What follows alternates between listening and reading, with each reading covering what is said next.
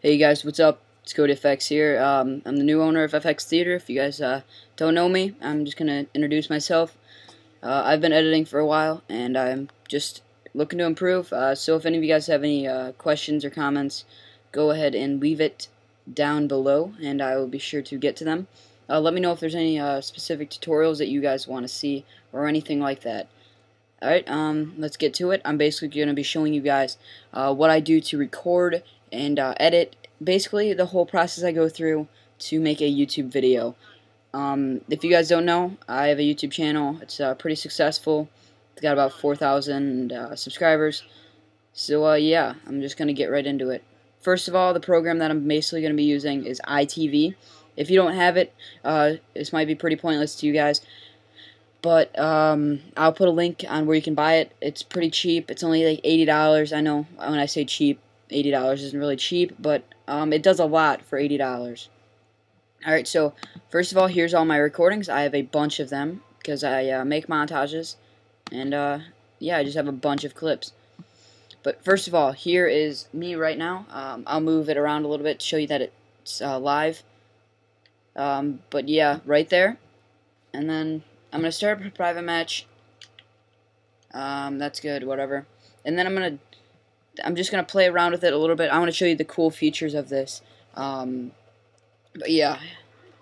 See, as you know, right now, guys, I'm not recording. So, just telling you guys that right now, the record button is not pressed at all. But look, I'm playing right now, I'm shooting.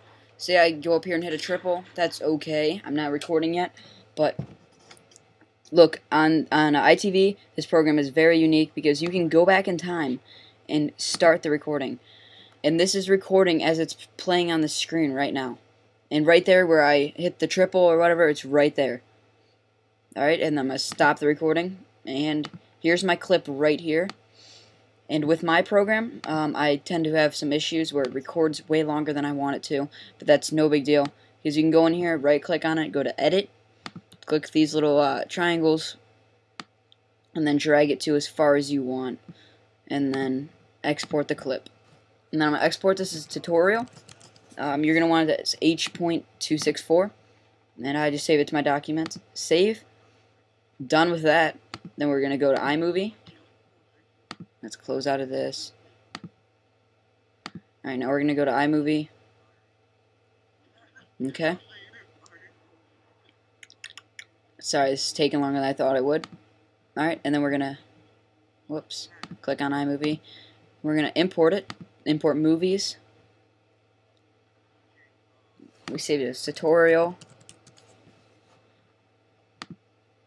Alright, here it is right here. Imports it right there. If yours is taking a long time, it's because you optimized the video, and you can just change that by unclicking the box at the very beginning when you're importing. Alright, so we're going to drag this little box over all of this, all of it that you want. Drag it right up here to the top box. And here you go. This is basically it. You can go and add a color correction. You can check in a later video of how to do this more into depth, this color correction. And I'll link you guys to that video. But yeah, it's pretty easy. There you go. We're going to go up and hit share, export movie. And right there, tutorial. And that's about it. If you guys would like a tutorial of my settings on EyeTv, I will be more than happy to make a video on that. But thanks for watching, guys. Make sure you comment, rate, and subscribe. Alright, thanks for watching. See you guys later.